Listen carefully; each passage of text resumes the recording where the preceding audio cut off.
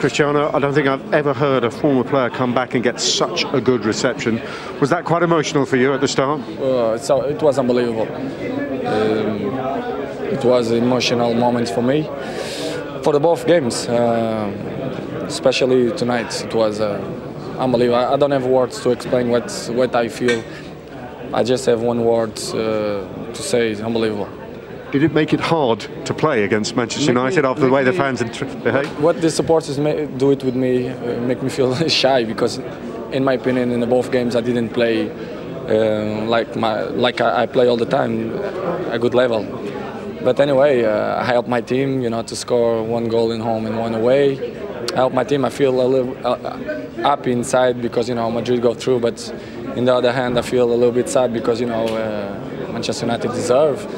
But it's part of the football. I support and I am with the white collar, so it's these feelings that stay in this stadium theatre of the dreams. How much sympathy do you have for your fellow Portuguese Nani for that decision? Well, to be honest, I didn't see the replay of what the Nani did, but it's situations that happen in the football. I'm not gonna say more nothing because I didn't saw the replay.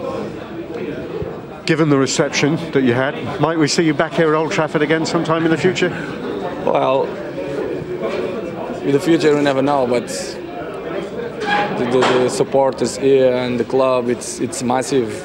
The future never know, but in this moment I'm very happy in Real Madrid, and I wanna be there.